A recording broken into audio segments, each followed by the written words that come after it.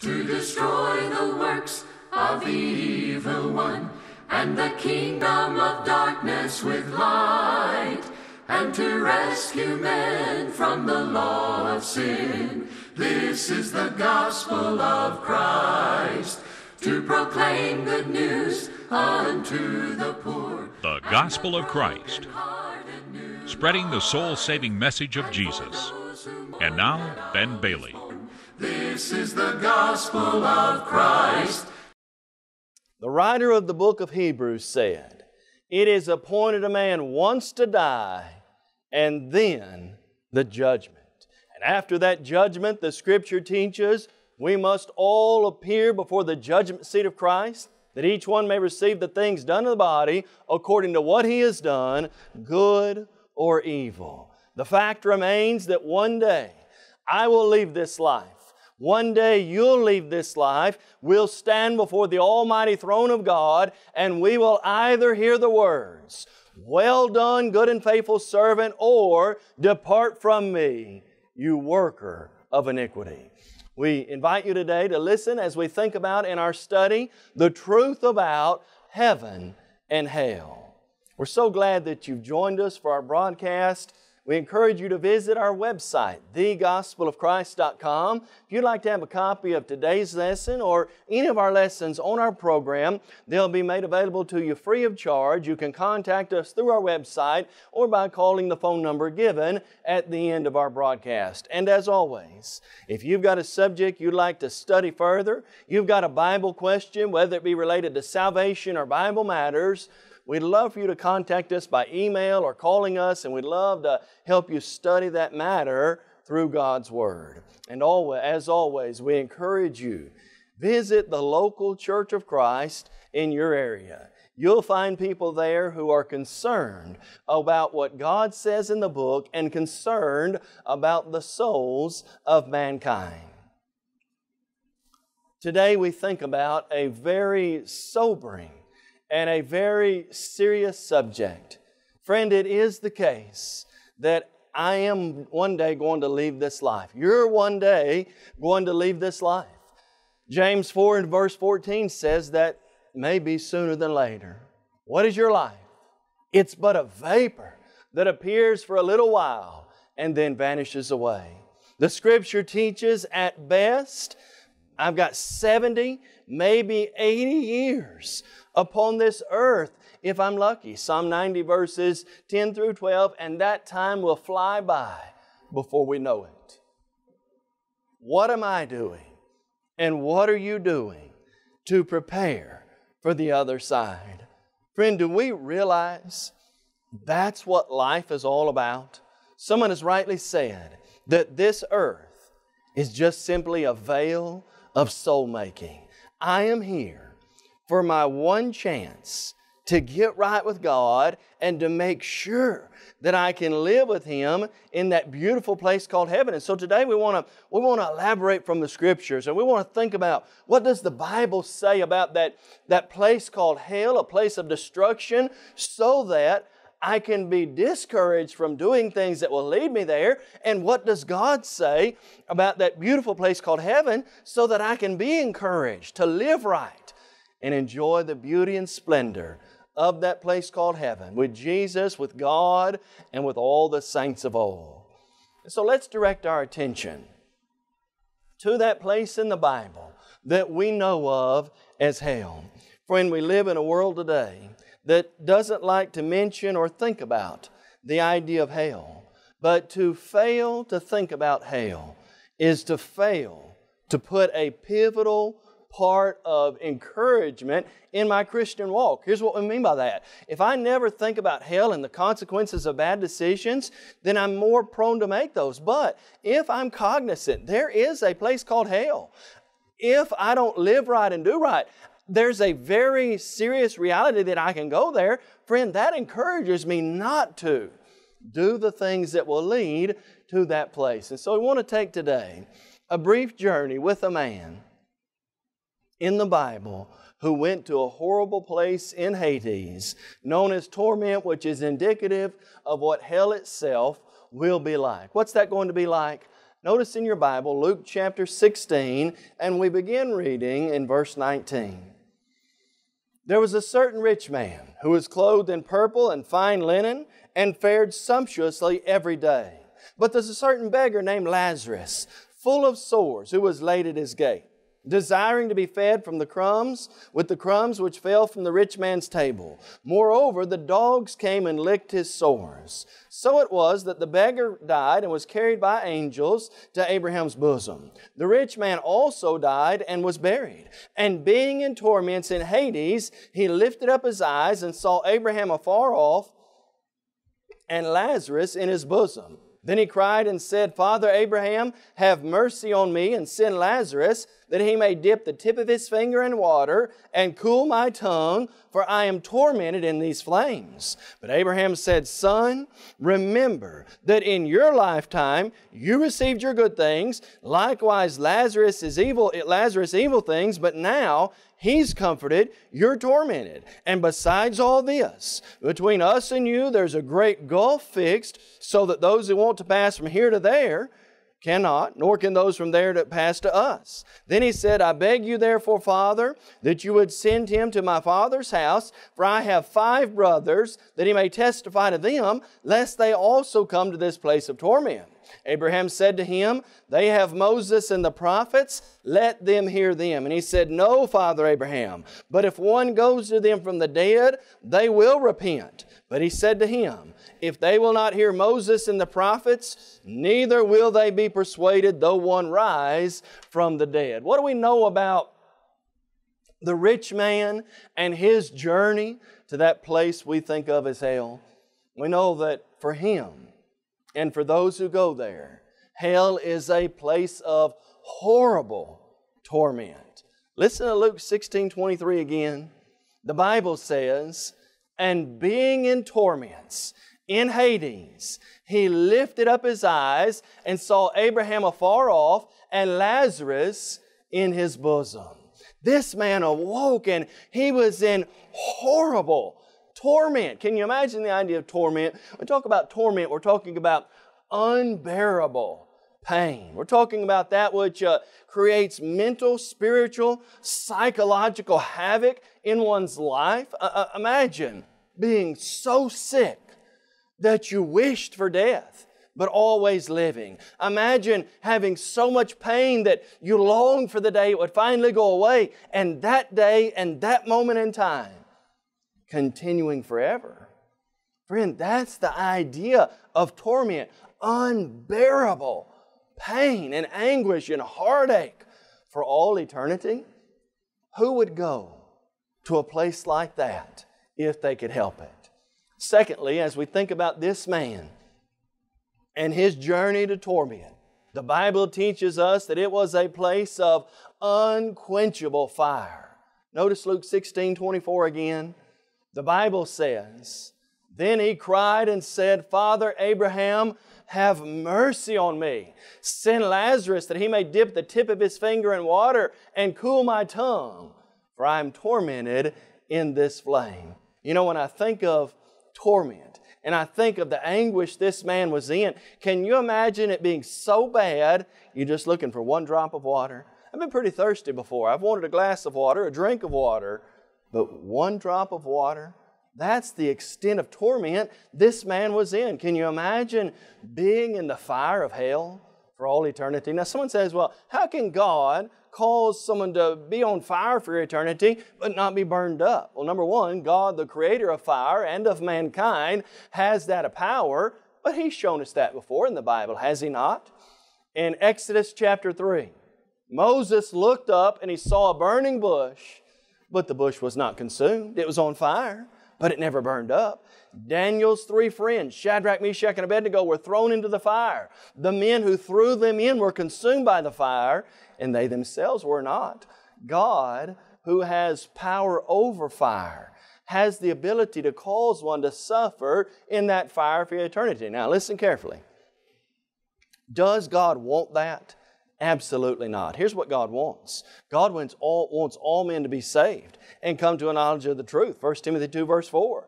God's not slow about His Son's coming, as some men count slowness, but He's long-suffering toward us, not willing that any should perish, but that all should come to repentance. God doesn't want somebody. He doesn't long for. He's not enjoying that idea. But for there to be reward, there must also be punishment. For there to be right, there must also be the justice of those who have done wrong, for justice to occur. And God indeed wants people to be saved. Now, as we think about this man who went to this horrible place of torment, we want to illustrate one of the worst things this man had to face. This man had recognition in hell, and what a horrible thing it was for him to remember. Hell is a place of mental recognition. Listen to Luke 16, verse 25 again. The Bible says, "But Abraham said, Son, remember," listen to that word, "Son, remember in your lifetime you received your good things, and likewise Lazarus evil things, but now he is comforted and you are tormented." What two words echo out of that verse that remind us of the horrible nature of hell? Son, remember. In hell, my memory will not be erased. In hell, I will remember what I should have done, could have done, thought I would have done, but did not do. I think that theme song in hell that will be so horrible is, "If only I had. I could have done." Wouldn't it be horrible? Friend, listen carefully. I understand the torment, I understand the fire, and I understand how horrible that will be. But if a child of God is lost, I think this might be one of the greatest things, most horrible things about hell. The very fact that I was a Christian, the very fact that my sins have been washed in the blood of Jesus, that I had the grace and mercy of God, and I gave all that up for temporal, carnal, mundane, worldly things, and let sin take that from me. If a child of God is lost, how horrible would it be for them to be lost in hell, ever remembering at one time they were saved? Friend, you'd be hard-pressed to find anything more horrible and tormenting than that idea. As we think about hell, let's also realize this. The Scriptures teach that hell is a place of eternal separation from God, from that which is good, from others who've done right, and from those things which are holy. Listen again to Luke 16:26. The Bible says, as Lazarus is seeking for someone to come over and give him a drink of water, or as he's seeking someone to go back and teach his brothers, Abraham says, "And besides all this, between us and you, there is a great gulf fixed, so that those who want to pass from here to you cannot, nor can those from there pass to us." What about when we get to the other side? Any making changes then and crossing back over? No. Once this life ends, my fate is set. Once this life ends, there are no more chances to go to the other side. If I awake in torment, I cannot cross over to paradise. If I awake in paradise, and you wouldn't want to, you couldn't cross to the other either, Abraham said. It's eternal separation. Imagine that. Being separated forever from God, from good, from Jesus, from holy and right people. Being with forever the devil, the demons, the ungodly, the immoral, those who are carnal and worldly minded of this world. You know, when we think about the eternal nature of it, sometimes it's hard for us to really grasp that idea. Let me use a couple of illustrations. Let's say that someone had done something in this life, some heinous crime, and they were given a life sentence without parole. Now, even that has a glimmer of hope, does it not? Even without parole, it has a glimmer of hope, because a person still may turn to the Bible, may change their ways, and there is a day coming when they will pass from this life and they can still mend their ways and get to heaven. Even a life sentence in jail has hope of something on another day, being the day of their demise. Friend, when we talk about eternity, there's no day of hope. There's no glimmer. There's no sunshine spot anywhere in that. It's all darkness and veiled by the fact that there will be no other chances. And so let's realize hell is a horrible place of eternal separation from God and from those who have lived right and done right in this life. But now let's think about the other side of that equation. Let's think about Lazarus and the rich man, and how Lazarus, although he didn't have much in this life, he was a poor beggar. He was eating crumbs from the rich man's table. The dogs licked his sores. He didn't have hardly anything in this life, yet on the other side, he had it all. Friend, we want to encourage today by noticing and by thinking about the beauty of that place called heaven. What will it be like? What encourages me to live right, to follow Jesus, to fight the fight every day against sin and Satan? Oh, it's that beautiful place called heaven. What's heaven going to be like? Heaven is a beautiful place of rest. You ever get tired in this life? You ever get hot? You ever sometimes just think, what? I really need to rest. I need to sit down in the easy chair. I need to take it easy for a while and just kind of relax. Heaven is a place of spiritual rest. Listen to Hebrews 4 verse 9. The Bible says, there remains therefore a rest for the people of God. Rest from what? Rest from our labors. 1 Corinthians 15 verses 58 and 59. Rest from the fight and the struggle against sin and Satan. All that will cease to exist. Rest in the sense that we are in the safety, the shelter of our Lord and Savior Jesus Christ. Rest from our cares, our worries, our burdens. Real rest can only be found in that beautiful place called heaven. When we think about heaven, let's also realize this. In heaven, there is the absence of evil. That's one of the things that makes heaven so wonderful. Listen to Revelation 21, or notice Revelation 21, verse number 4. The Bible says, and God will wipe away every tear from their eyes. There'll be no more death, nor sorrow, nor crying. There shall be no more pain, for the former things have passed away. You know, when I think about this verse and all the absences that will make heaven great, think about just some of these things that won't be there. There'll be no more tears. God will wipe away every tear from their eyes. You know, when I think about this image, I think about an illustration from my own life. One of my grandmothers on my dad's side was, I guess, a woman kind of from a different era. She grew up working in the home. Every morning when she got up, she put an apron on. She worked in the kitchen, worked in the house, helped the family. And I can remember we would go and stay with her certain times. And I can especially remember times when we might fall down or bump our knee or get a scrape somewhere. And she would always take us up in her arms, so lovingly, so tenderly. And she would take that apron and wipe every tear out of our eyes. What a picture of comfort and security and hope. God will wipe away every tear from their eyes. Now listen to this. Here's some of the absences. There'll be no more death. You'll never have to weep or go to a funeral again. No sorrow. I won't feel sad anymore. No more crying. No more pain. All the former things that passed away. Look at how wonderful heaven will be because of what won't be there. The very things that break our heart. The very things that bring us sadness and turmoil and difficulty. In heaven, those things will not exist. What else makes heaven great? Friend, this is the top thing. And if the rest of this were never told, this is all we would need. What makes heaven great? Heaven will be great simply because God is there. I used to think that it were the streets of gold, the pearly gates, the river of life, the tree that is of eternal life.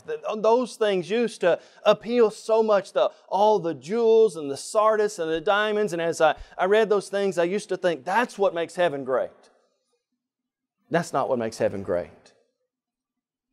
God is what will make heaven great. Listen to the words of Jesus. This is what makes heaven great. Matthew 6, verse 9. In this manner therefore pray, Our Father who is in heaven, hallowed be your name. What makes heaven great? God's there. God is the source of all love. 1 John 4 verse 8, He is the God of light, as the book of 1 John teaches. He's that which we long to be, to conform ourselves to, and He's everything that is representative of good, holy, right, and perfect. If God's there, friend, heaven indeed is a place every child of God ought to want to go. But then we also mention this about heaven. What else will make heaven great? Heaven will be great because everything I suffer in this life, the Bible teaches heaven will be worth it all. This is a passage that has often encouraged me as a Christian. And I want you to notice what Romans chapter 8, verse number 18 says. Paul said, For I consider that the sufferings of this present time are not worthy to be compared with the glory which shall be revealed in us. What's that passage say? Heaven will be worth it all. The sufferings that I face, the trials, the tribulations, the cares of this world, the worry and the anxiety that we all sometimes have, they don't even begin to compare. They're not a drop in the bucket compared to how wonderful heaven is going to be. Heaven truly will be worth it all. The sickness, the sin, the sorrow, the heartache, the struggles that we face, fighting the good fight every day, it's all going to be worth it on the other side in heaven. Friend, I'll assure you, if you follow the Bible, if you live your life according to the teaching of Christ, if you obey the gospel, become a Christian, continue to walk in the light, remain faithful unto death, Revelation 2:10, heaven will truly be worth it all. But friend, let's also realize this. If one chooses or is tempted to follow Satan, follows down the path of sin, lives a life of immorality and ungodliness, remains in that lifestyle and is lost, I can assure you there would be nothing worse that you could imagine than being lost in hell forever. Friend, I believe this with all my heart. If we can just get a small taste, a small glimpse of how horrible hell is really going to be, nobody'd want to go there. We'd do everything possible not to go there. And in that same vein, if I could just get a small taste, just a brief glimpse of the wonder and the beauty of heaven, every person living would do whatever it took to get to that beautiful place. But friend, only the individual can make that decision for themselves. The Bible does say it's appointed a man once to die and then the judgment. I'm not designed to live forever, nor are you. The sad reality is one day I'm going to leave this life. So are you. And when I leave this life, I will meet my Maker. I will return to God. And based on obedience to the gospel and the grace of our Lord and Savior Jesus Christ, I'll either hear the words, Well done, good and faithful servant, enter into the joys of your Lord, or I'll hear the words, Depart from me, you worker of iniquity, I never knew you. Friend, we ask you today to consider seriously your eternal state. If it all came down right now, where would you spend eternity? Maybe you're not sure. Friend, we want you to know today what you need to do to be sure. Jesus said in John 8, verse 32, You shall know the truth, and the truth will make you free. You can know truth, and truth can make you free from sin. What must a person do to be saved, become a Christian, and be on the road to heaven? First, you've got to hear God's Word. The Bible says faith comes by hearing, hearing by the Word of God. Romans 10:17. I've got to realize this book is God's message on salvation, and it and only it has the words of eternal life. John 6, verse 68. Once I've heard the Word, I have to believe it. Jesus said in John 8, 24, unless you believe that I'm He, you'll surely die in your sins. Having believed in Jesus, I must be willing to change my life and repent. Acts 3 and verse 19, Peter preached, repent and turn that your sins may be blotted out. I've got to turn from sin and turn to God. Having repented of sin, the Bible teaches one must confess Jesus as Lord, as Son of God. Jesus said so plainly in Matthew 10, verse 32 and 33, if you won't confess me before men, neither will I confess you before the Father who is in heaven. But if you will confess me before men, I'll confess you before the Father who is in heaven. Have you made that great confession? I believe Jesus is the Christ, the Son of the living God. And if you've done all that, if you've heard the Word, you believe in Jesus, repent of your sins, you're willing to make that good confession, have you done what Jesus said to be saved concerning baptism? Jesus said it so plainly. He that believes and is baptized will be saved. He that does not believe shall be condemned. Jesus said you've got to believe and be baptized to be saved. Mark 16, 16. When the first gospel sermon was preached in Acts chapter 2, Peter stood up with the 11. The Jews cried out, men and brethren, what shall we do? We realize we've killed our Messiah. What do we need to do to be saved? Repent and be baptized, every one of you, in the name of Jesus Christ, for the remission of your sins. Jesus said in John 3 and verse 5, unless one is born of water and the Spirit, he cannot enter into the kingdom of heaven. And then once I've obeyed the gospel, I've got to do my best to walk in the light. 1 John 1, 7. I've got to be faithful unto death. Revelation 2, verse 10. I've got to change my life and walk in newness of life and try every day to follow the Lord, to do what He wants me to do, to repent when I find things in my life that are not right. And so, friend, our prayer and encouragement and hope for you is that you will go to heaven. God wants all men to be saved. We want you to be saved. If you've never obeyed the gospel, won't you become a Christian today? If as a Christian, maybe your life's not right, make that right. Take the time to make sure today you're right with God before eternity comes for each one of us. You may have just joined our program and are wondering, what is the gospel of Christ?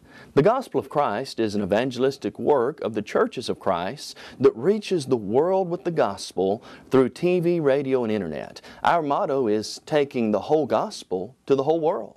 We believe in having a book, chapter, and verse for everything we do and say. And unlike many other religious groups, we're concerned about lost souls, not your wallet. We encourage you to visit thegospelofchrist.com for a host of Bible study materials as well as audio and video copies of our lessons. If you would like to have a copy of today's lesson, please visit our website and fill out a media request form, or you can email us at mail@thegospelofchrist.com.